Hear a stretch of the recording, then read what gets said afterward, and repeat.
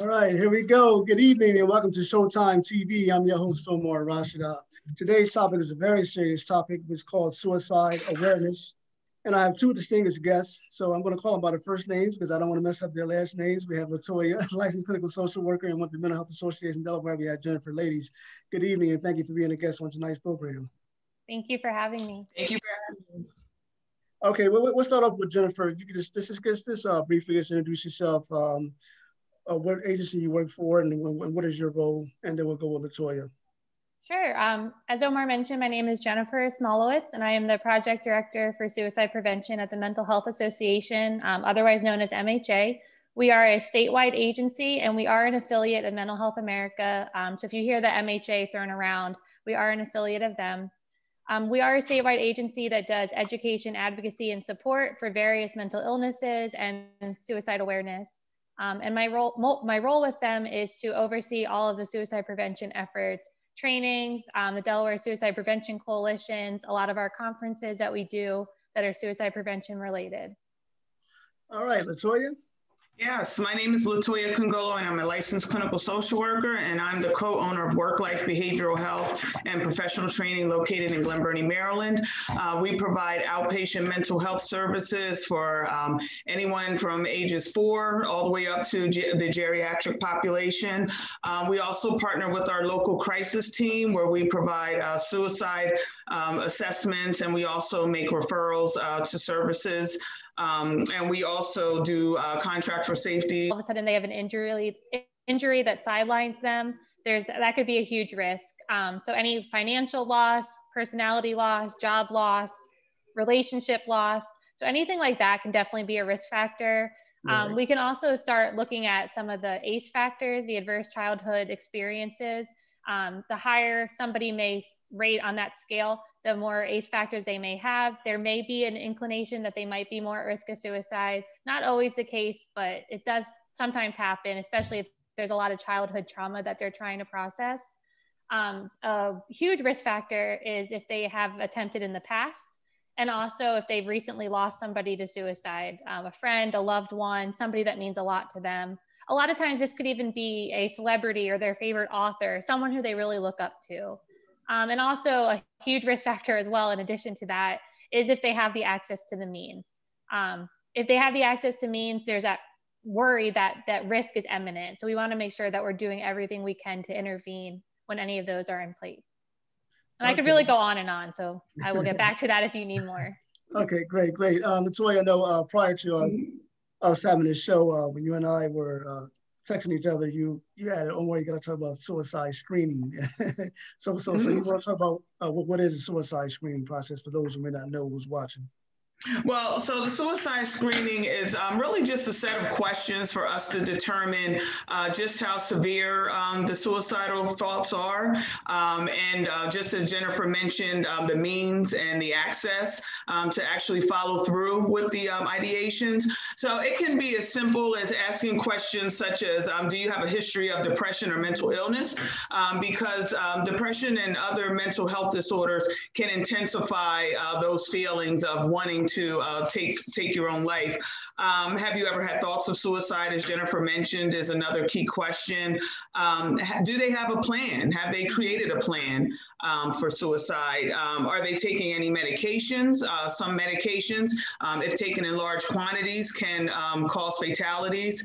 Often if they're using drugs and alcohol, substance use disorders can also put someone at high risk for suicide. So those are some of the screening questions. And depending on how many yeses they have, then that determines just how high of a risk they are. And it gives us clinicians an idea of what approach we need to take. Are they safe to go home? Do we need to put a safety plan in place? Or do we need to call 911 and have this person taken directly to the hospital for further psychiatric evaluation? You know, Jennifer, you mentioned something that was crucial. You mentioned job loss. You mentioned loss of a family member. Man, when this COVID thing came out, I mean, my goodness, I mean, this is taking people left and right. And people are losing jobs. People are losing their homes. So have any of you two saw an increase in maybe suicide attempts or suicide deaths as a result of COVID-19? I can't speak to the specific data to it, as our data always is about a year or two behind when we can actually do a full report. But I do know that there has been a huge increase in the calls to crisis lines. And also with telehealth, there's also been more people reaching out for numbers. I know at our agency, we have an INR, an information and referral line. And I know that we've been receiving more calls of people trying to identify who they can go speak with or a place that they can go to receive help. So I know that while we haven't seen specific numbers that show that there has been an increase due to the COVID implications, I know that that number is coming. I'm actually scared to see the data in a few years because I don't think it's going to look good, but we're just doing everything we can to support those so that we can try to keep those numbers as low as possible. Okay. So you have anything you want to add?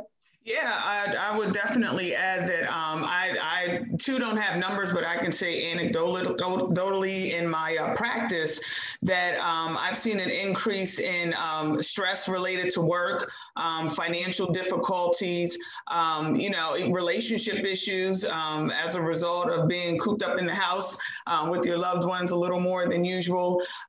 So these are some of the risk factors, but we're seeing it more commonly now with the pandemic. Definitely financial and relationship problems are at the top of the list for many of the clients that I'm seeing.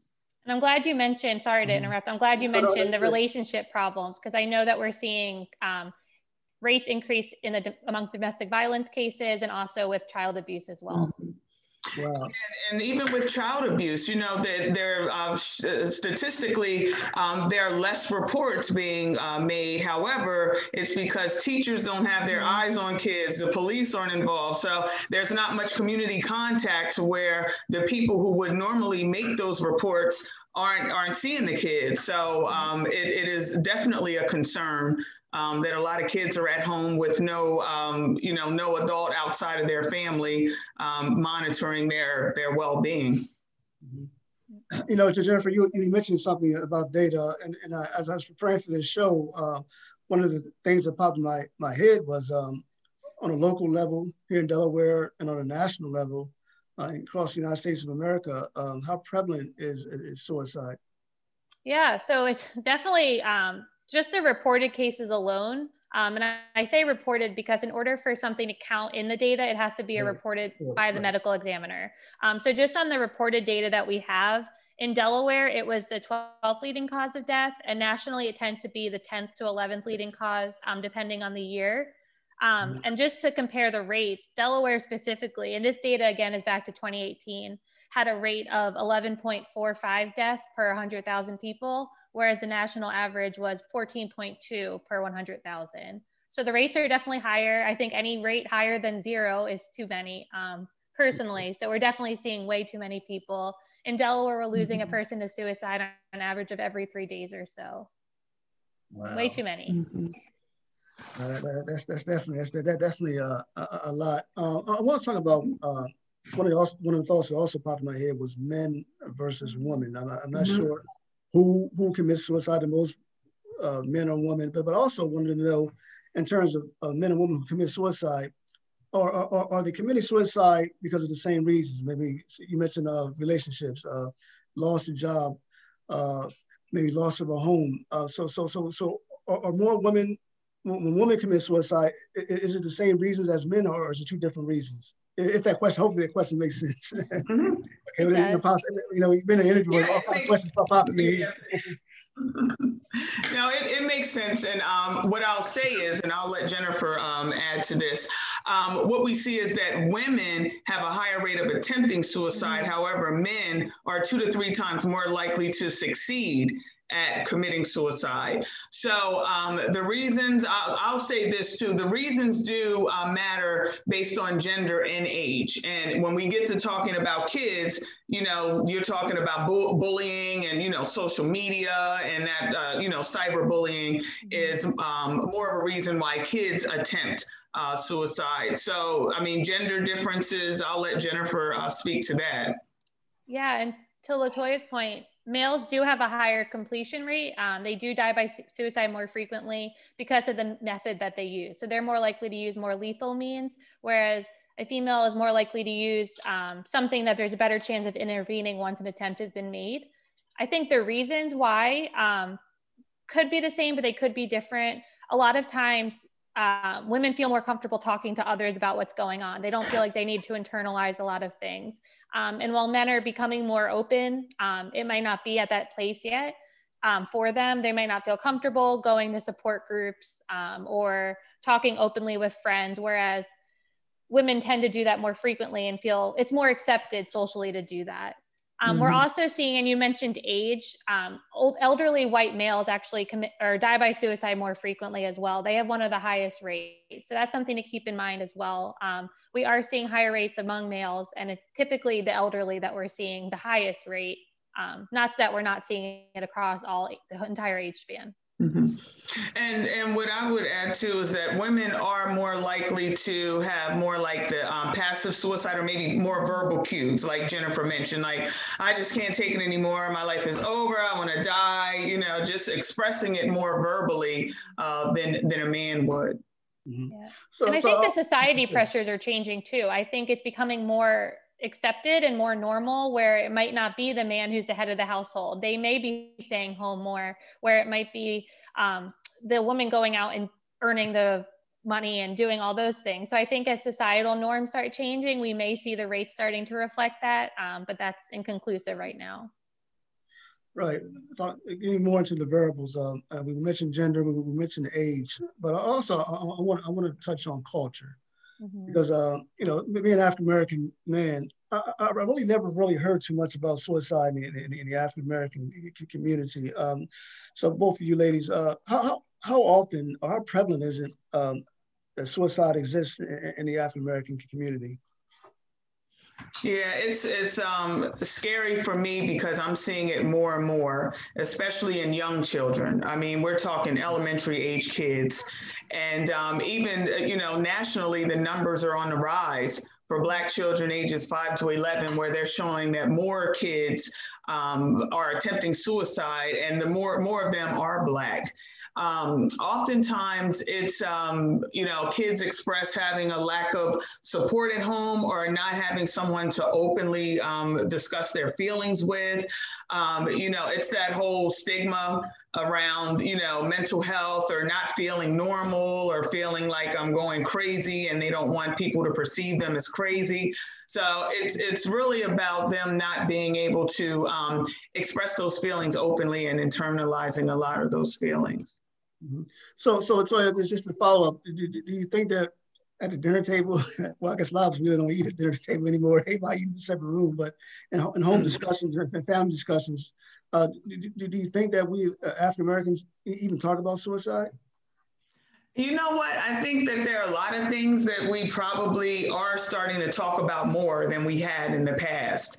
I definitely encourage family members, and I usually tell family members, it's okay to ask your loved ones on a scale of 1 to 10, are you having any thoughts of suicide?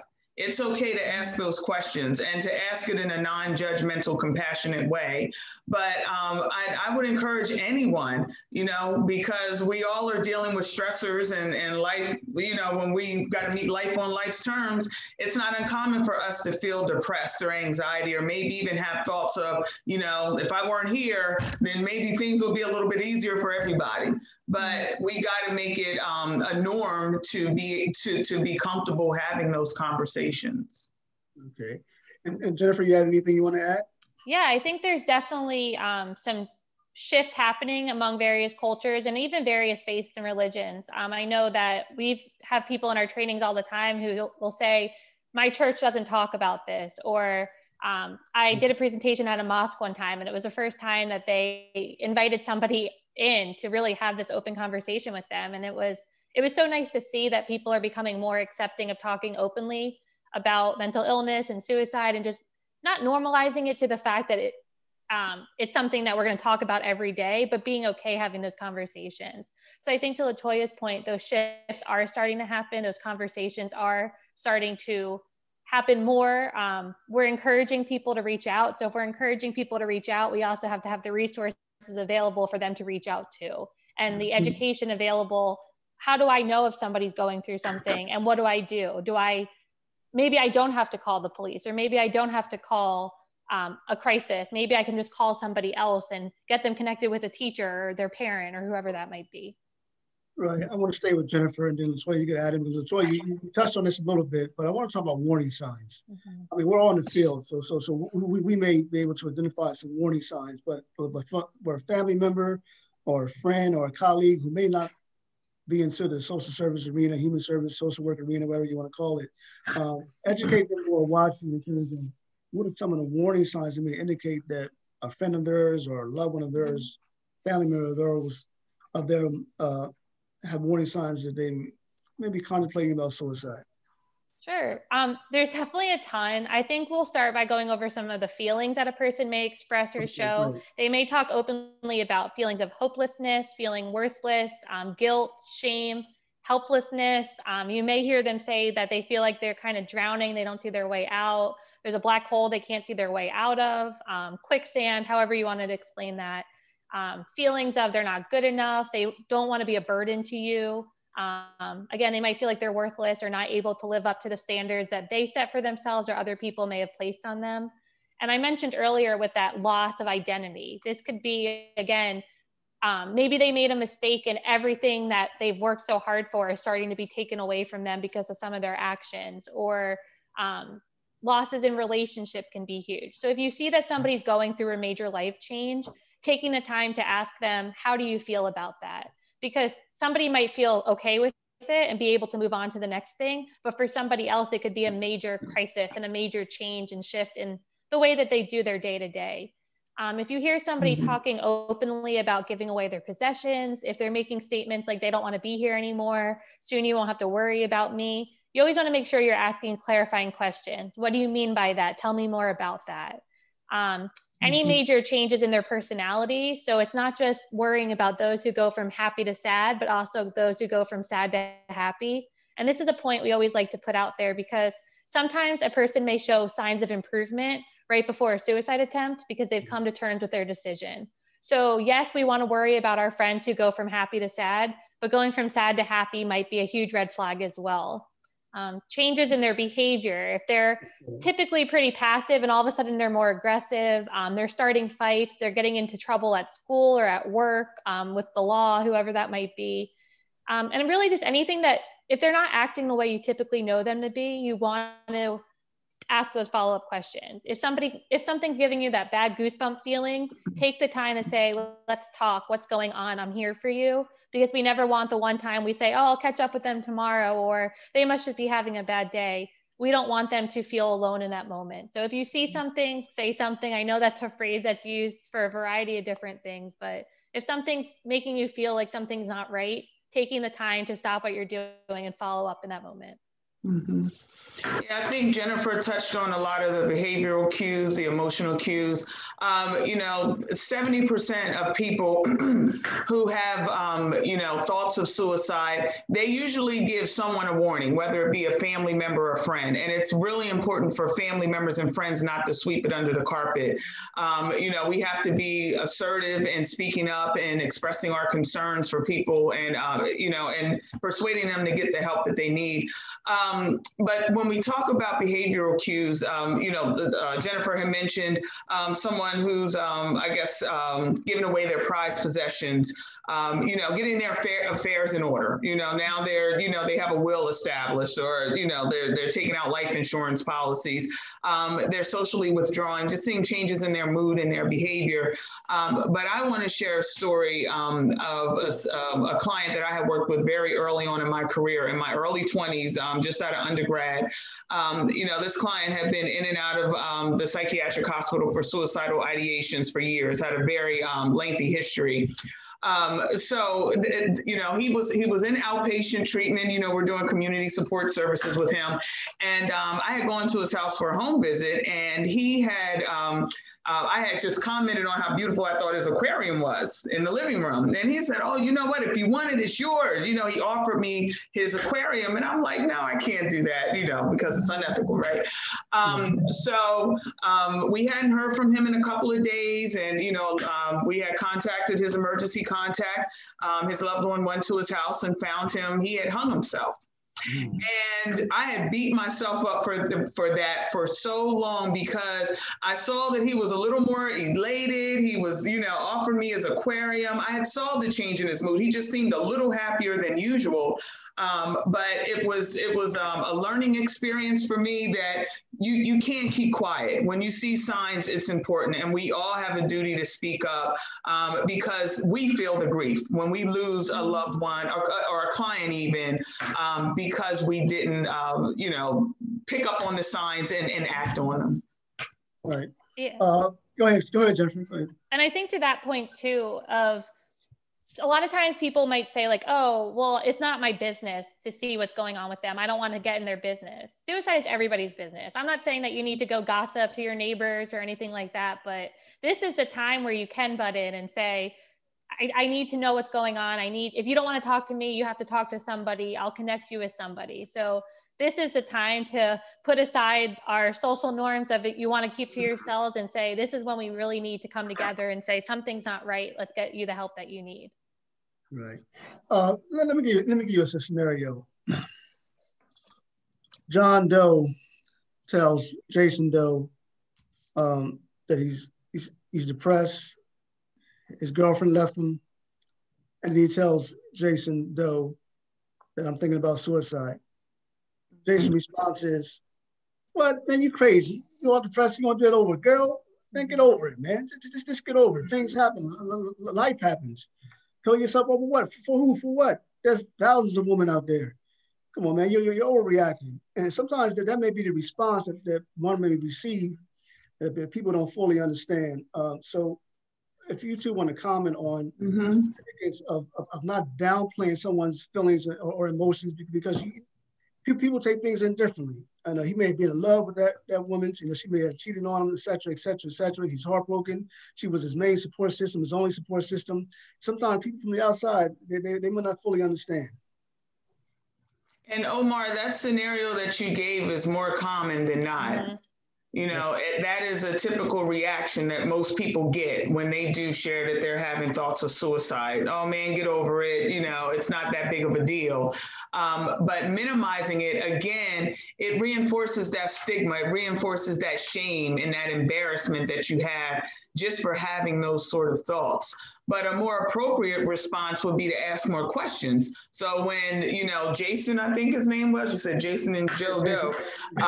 So, when Jason said, you know what, man, I feel like I'm just going to end it all. I can't take it anymore. Then, Joe or John would say, well, how do you plan to do that? What are you planning to do? Just to get more information, just to gauge just how serious it is. But even if they don't get all of the information, just that person saying it alone is a red flag. That's enough to act. And that's enough for that person to reach out to the family members or even call 911 or the local crisis unit to get that person help.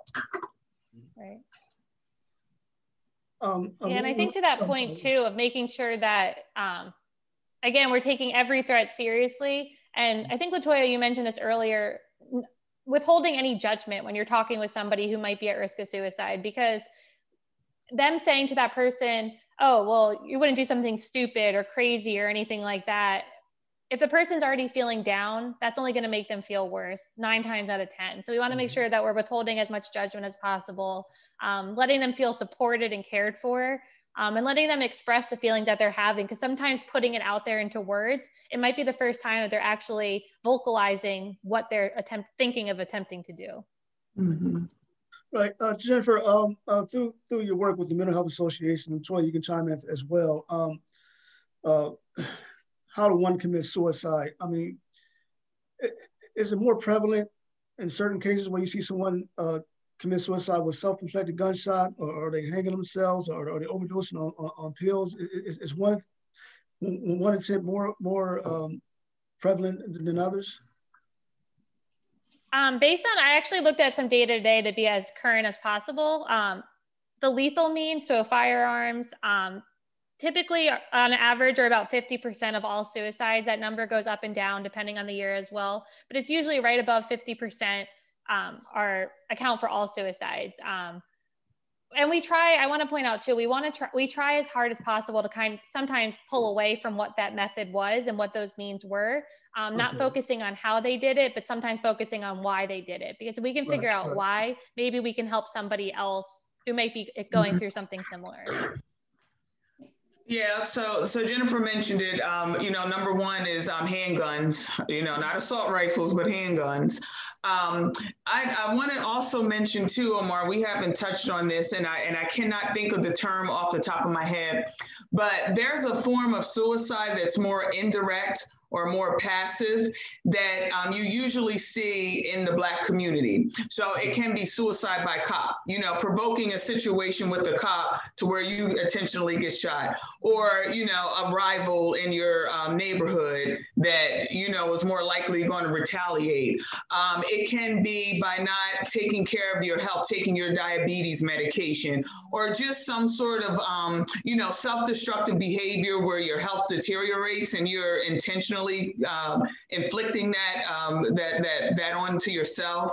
So when we think about suicide in the Black community, we got to think about that it's not always by firearm. It's not always by taking a large amount of prescription medications.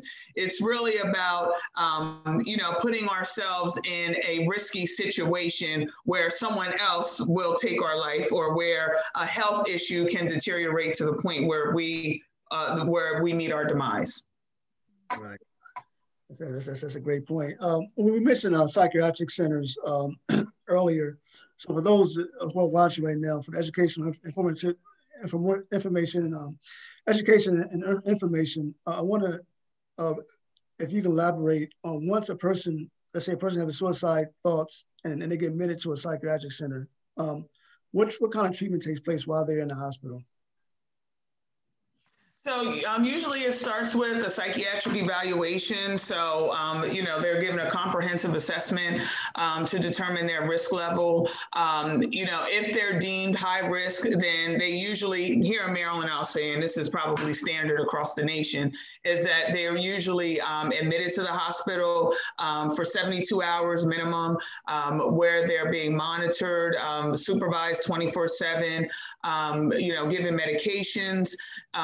And then as they're in the hospital, if they are manageable and stable within 72 hours, then there's a plan of care that's put into place to make sure that they have services once they're discharged. But it's not uncommon for people, if their thoughts and they're psychiatrically unstable, that they transfer to a more of a longer term facility. Here in Maryland, people often are transferred to Shepherd Pratt, where they're there at least a minimum of 2 weeks, for ongoing evaluation. Right. Okay. So I mean, are they getting individual therapy, or are they getting group therapy, or are they getting agent of medications? All of the above. All of the above. And I know in Delaware, I can't speak to other states, but I know in Delaware, just because our agency does them, we have somebody on our team who goes into each of the behavioral health hospitals and does monthly mental health presentations. So they're not only hearing from the staff there, they're also hearing from quote unquote outsiders who are going in and just letting them know what resources are out there. And just, it's another way of showing that the community is there to support you. I do just want to say too, that just know what the policy might be, because a lot of times people may go to one of the behavioral health hospitals and they just think, oh, I just want an evaluation and then I'll be able to walk right out. That's not always the case. So just doing as much research as possible, just so you know, even when you go to, if you start going to talk to a therapist or whatever place you're going to, or whoever you're speaking with, just do your research and know what the policies and procedures are. It will just help all around. As we're speaking, I know Jennifer mentioned the word why they commit suicide. And one of the whys, the whys that I ask myself more so than often is when a person is murder suicide, when they shoot and kill 2 or 3 people and then they end up killing themselves. I mean, that's just something that really drew on top of my head. I don't know if you two ladies have the answer to it, or if you want to address it, but I mean, that was a question that I've always asked myself. Yeah, I think that's a great question. I think that's a great question for the police. I mean, they're usually the first on the scene. So, you know, they usually have more of a background because when that happens, you know, I haven't had any clients personally who've, you know, gone through therapy and you know, had a murder suicide event following treatment. So, you know, I really can't speak to that, but that sounds like a great question for the police. Maybe Jennifer can chime in. Yeah, I mean, you would think with the amount of crime show documentaries I watch, I would have an answer for you, but unfortunately, I don't. I mean, every type of situation like that makes me sad, and I don't know if we'll ever understand it. If there's someone out there who can study the mind that would be able to look more into that, I don't know what the implications are, why somebody chooses that road as opposed to just taking their own life. Not that we want that to happen either, but yeah, it's a tough one. I don't have an answer to that one. Right. You know, both of you ladies touched on this earlier, which I want to elaborate a little bit more on, and that is teen suicide. I mean, children and teenagers are the most precious people in the world. We spoil them. I mean, we take them to get ice cream. We take them to the carnival, Disney World. Man, I mean, at 13, 14, and 15, wow, you're contemplating committing suicide. The thought process of what makes a teen at that's such a young age think about suicide. So, I mean, how often do we see teen suicide, I guess, in Maryland and in here in Delaware? We start with Jennifer, then LaToya. Sure. Definitely too often. I think there's a lot of reasons that go into that. I did also, again, to pull up just on quoting accurate data, there's a youth risk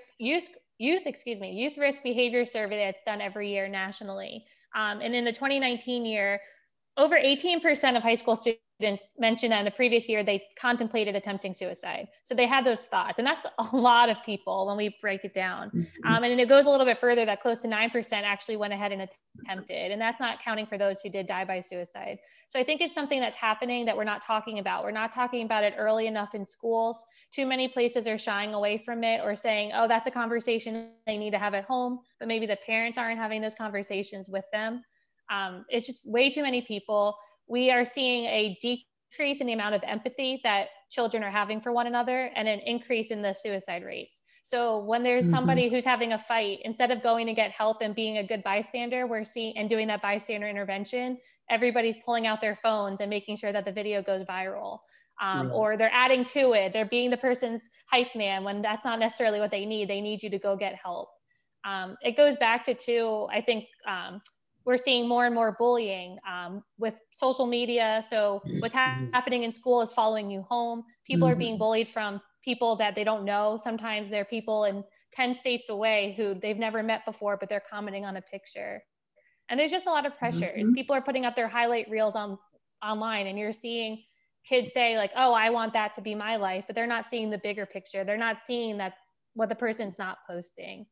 So yeah, we are seeing kids even as young as 5 years old talk openly about suicide, and they don't know the finality of it. I once had a parent mention this to me, and this is a story that will stay with me forever, that their child said to them, but in my video games, when I die, I can start over. So they don't realize that this is final. This isn't something that you can just take the video game out and blow on it and put it back in and move on with their day. So their brains aren't fully developed to understand the finality of it. And I think there's sometimes those rash decisions as well. You mentioned earlier, Omar, about in that John Doe story about saying, oh, they broke up with somebody. Sometimes for kids, they could go through a breakup at 13 years old and it could be the worst day of their life. So as parents and guardians and anybody who's working with kids, it might not be the biggest deal to you, but it could be the biggest deal to them. So trying not to minimize their feelings and their emotions, and knowing that, yeah, this might be like, okay, you're going to have so many others. What's the big deal? To them, this could be the worst thing that's ever happened. Yeah, and it's not like our day where we could transfer schools and reinvent ourselves and kind of leave the bullies and all the drama behind us. You know, the drama's following the kids. And, you know, the more time they spend on social media, you know, the more they're being attacked and they're trying to, you know, mitigate the issue, but it's snowballing and it gets out of control. You know, the bullying, it's not the cause for suicide, but it's certainly a contributing factor You know, when kids are being bullied, they're at higher risk for having suicidal thoughts and behaviors. They're at higher risk for experiencing depression, low self-esteem. And then Jennifer mentioned earlier about the brain development. They don't have that executive functioning. They don't have kind of like the cause and effect thinking. You know, they're more impulsive as teenagers. And it's not even, it starts even earlier than the teen years, Omar. You mentioned 13 or 14. You know, we're seeing it in 5, 6, 8-year-olds, you know, elementary age kids who are having thoughts of suicide. But it's important for family members, you know, just like Jennifer said, to not minimize it. You know, if it's their drama, the end of their, you know, I have a teenager, you know, her drama is my drama.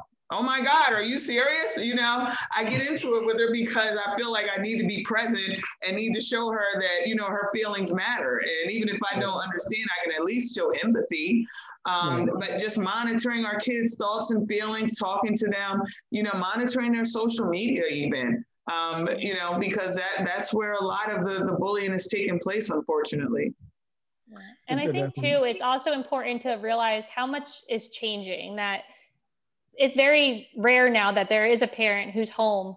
A lot of times parents are working multiple jobs just because the cost of living has gone up so much, and it's not the same as it was when we were all younger, and things are just different. So less family dinners are happening. A lot of conversations are happening as you're picking up your kids, bringing them from one place and dropping them off somewhere else, or they're being raised by other family members or neighbors or whoever it might be. So there's so many other factors that play into this. So it's not just suicide isn't just a mental health concern. There's so many factors that we need to look at, that if we got other things done correctly, maybe there would be some lower suicide rates because of that. I agree. Absolutely. I agree. I want to talk about professionals in the field.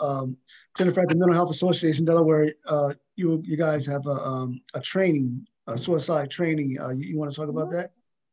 Sure. So we actually offer a variety of trainings, everywhere from an hour to 2 full days. We have two more general trainings. We have a Lifelines one and a QPR, which is question, pursue, and respond. And those trainings just go over a little bit of the background information, some of the warning signs to look out for, some of the statistics, and really how you can help. We also have a suicide alertness for everyone, Safe Talk training, which is a 3-hour course that takes it a little bit further. It starts at intervention with them. And our most inclusive training is our Applied Suicide Intervention Skills training. ASSIST is what it's usually called. And that's where we really go through an intervention with someone who's currently at risk of suicide. We make sure to stress in all of our interventions that these are, in all of our trainings, that these are verbal interventions. We always want you as a person caring for someone else to keep your own safety in mind.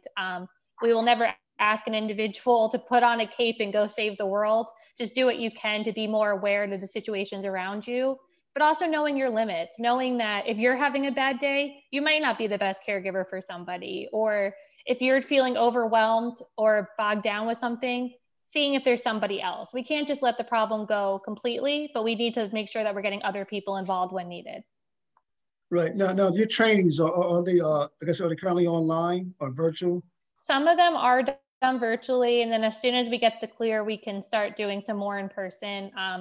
I will say it's hard to do suicide prevention online just because there's so much built into our trainings that builds on the connection and the open conversation. So we're definitely missing that in-person piece to it, but we're trying to do as much as we can to keep the community informed about what's going on.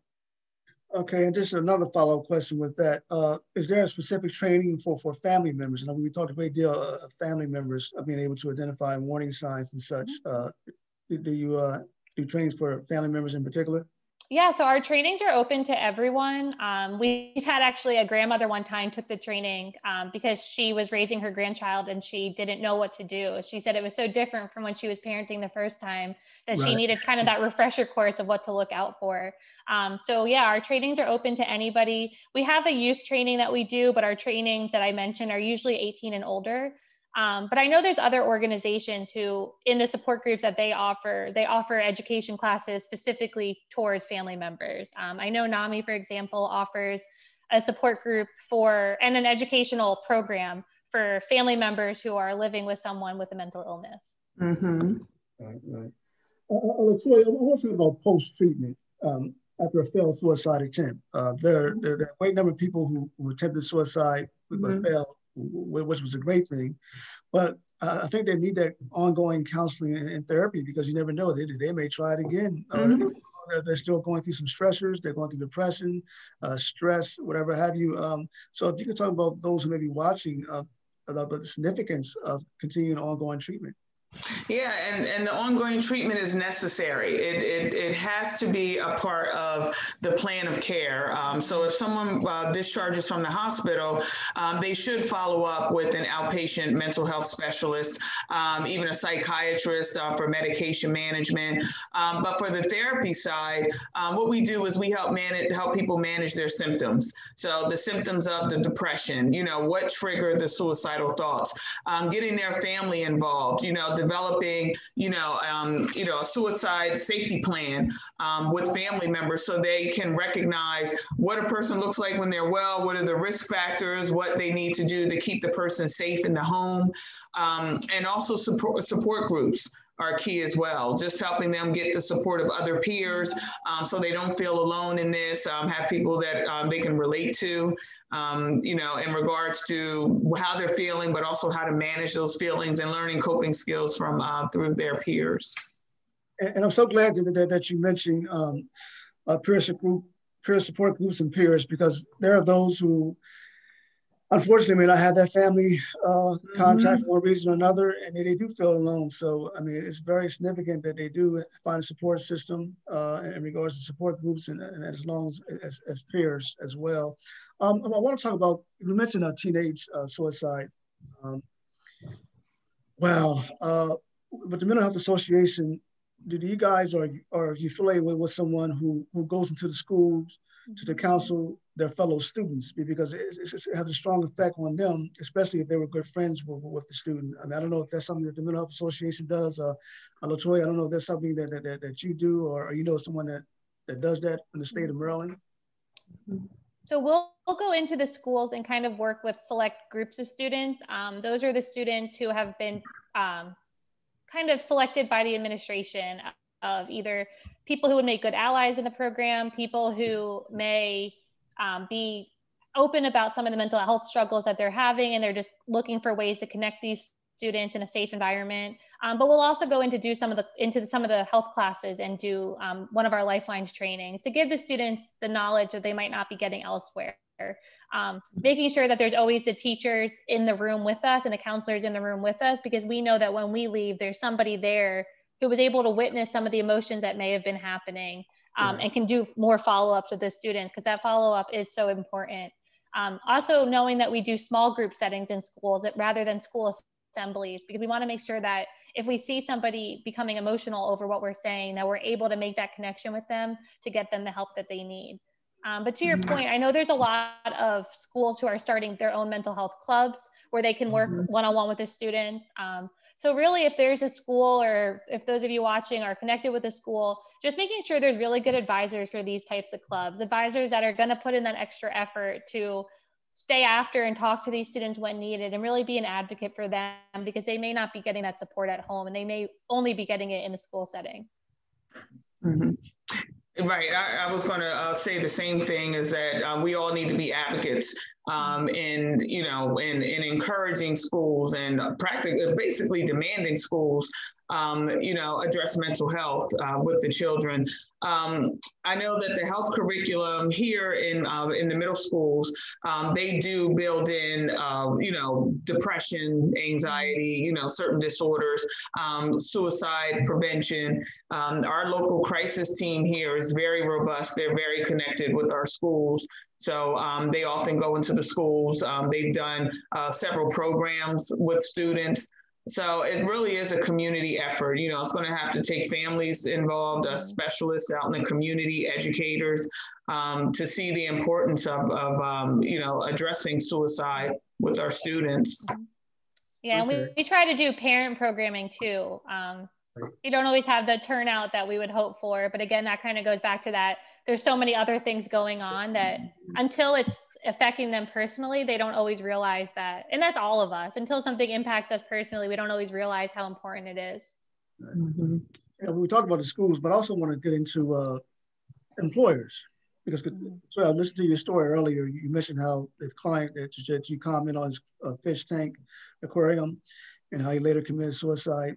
Now, that could be a strong lasting effect, for the case manager, the social worker. So if you two can talk about the significance of employers having a counseling program for the employees who work with the clients, because you build that therapeutic relationship. You see them on a weekly basis for their meds. You may take them shopping. You do supportive therapy, individual therapy, cognitive behavioral therapy, and then all of a sudden they commit suicide, or better yet, where I work at, there was like, on one occasion, I think one of the workers had found a client that committed suicide, so he had to leave work early because it was so devastating. So that worker, that employee, they need support.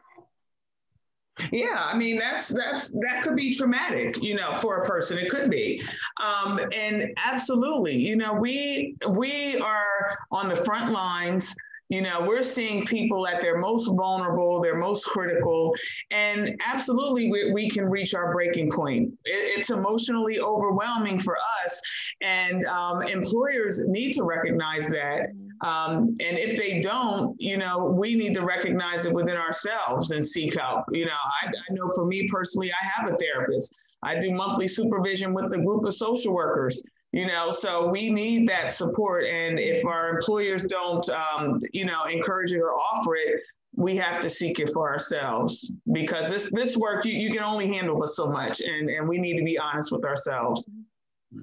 And I think too, to that point, the more we can destigmatize mental health and suicide, the more we can change the language, and just encourage people to be more open about it. If somebody can go to their employer and feel comfortable that they can say, this is something that's going on right now, I might be a little late in meeting some of my deadlines, it could alleviate some of that stress and anxiety feelings that person might be having. So the more openness we can build, where you feel that you can talk to your employer without fearing that you're going to lose your job or have things taken away from you, that's so important. And I mentioned the language too, because, and I still kind of slip up from time to time, even moving away from using the term committed and moving to died by suicide, because we often associate committed with crime or sins or something with a negative connotation. Right. So the more we can have these open conversations and bring these points to the forefront, can help change how people feel comfortable talking about it, and can really shift suicide awareness overall. This field that we work in, it could be emotionally draining, physically draining, but it also can be very rewarding. Both ladies have worked in your jobs for quite some time. I want to start off with Jennifer, then LaToya. Let's talk about the reason why you continue to work in this field. What is the rewards for you, and what do you get out of it? Yeah, I mean, I think it's definitely something that being on sometimes the back end of things, so doing the education programs, we don't do direct services. So I don't see the immediate implications of the work that I do, but just knowing that I'll get emails from people or phone calls saying, oh, I used something you taught me in a training and I was really able to connect with my daughter or my sister or friend or whoever that might be. So I think something that keeps me with it is just knowing that how important it is. When you are able to make that connection with someone, occasionally we'll get a crisis call. And there was a story that will stick with me forever of somebody that I was able to connect with and prevent her from following through on a suicidal thought that she was having. So just being able to know that those days are out there, and that even on the days where I don't feel like I can give it 100%, just knowing that the next day is going to get better. And I don't know, it's hard because I don't see the direct implications of the work that I do, but knowing that I'm doing work that's hopefully making this a safer world all around. Toya? You know what? I've had a fire in my belly for mental health and treatment since, oh my God, since as long as I can remember. It's a passion. It's like second nature. It's something I believe in. I believe that we all need mental health. If our head is sick, our body gets sick. I mean, I don't see how, most of us can function in life without some mental health treatment at some point in our lives. So for me, I believe strongly in it. I think that it's important for all of us. I've seen individuals heal. I've seen families heal as a result of the individual healing. I've seen communities heal as a result of families and individual healing. So I feel like it's important to our society. It's important to all of us as individuals. And if we believe that and continue to push for it and advocate for it, I believe that we'll see positive changes in our society overall. Right. What we're seeing right now is anger, is fear, depression. It's an emotional response. And when people don't get the help that they need, they react irrationally out of emotions. Yeah. All right, I'm gonna give you ladies the opportunity for closing comments as we end the program. You can give the information of your respective agencies, the hours of operations, of the phone numbers, the website, and if you have any upcoming programs. Whoever want to go first, just go ahead and do it. Sure. Oh, go ahead, LaToya. Sure. So the name of my agency is Work Life Behavioral Health and Professional Training, and we're located at 7310 Ritchie Highway, Suite 307 in Glen Burnie, Maryland. Our phone number is 410-487-6052. You can like our Facebook page, which is Work Life Behavioral Health. You can also take a look at our website, which is worklifebhllc.com. We also do trainings. We are a NADAC approved CU provider.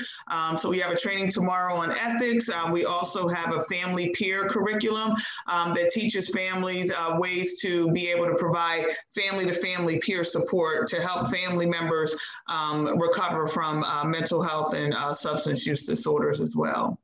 Now, LaToya, is that training, is it for anyone who's interested, or is it for specific individuals? Well, no, it's for anyone who's interested. We do offer CUs for people who are seeking a family peer endorsement, but we offer CEUs if you're a licensed social worker, drug and alcohol counselor, professional counselor. So it is national. So our CEUs are recognized, nationally through NADAC. Okay, what's the website, phone number once again for people who are interested? So the website is worklifebhllc.com. If you go on our Facebook page, Work Life Behavioral Health and Professional Training, if you like the page, you'll see events posted, training information posted as well. Okay, Jennifer.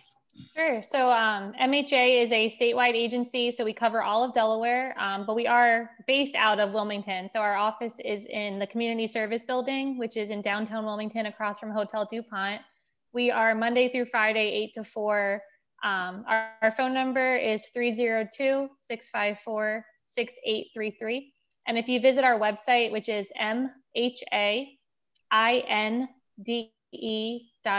so it stands for the Mental Health Association in Delaware, there's access there to find out when upcoming trainings are happening, to learn more about our organization, just to get more familiar with who we are and the services that we offer. But we always have online training opportunities coming up, both suicide prevention, general mental health, and also with our peer program as well. So all of the information can be found at our website. All right, ladies, I'd like to thank you both for being my guests this evening. You were awesome guests and you provided a lot of information. It was awesome. So thank you once again. And thank you, the audience, for watching. So like, subscribe, and share. Okay, ladies, if I do future shows in mental health, I'm gonna give you a ring. All right. Sounds good. Thank you. Or email. All right, thanks again, ladies. All right, thank you, Omar. Bye. Bye-bye.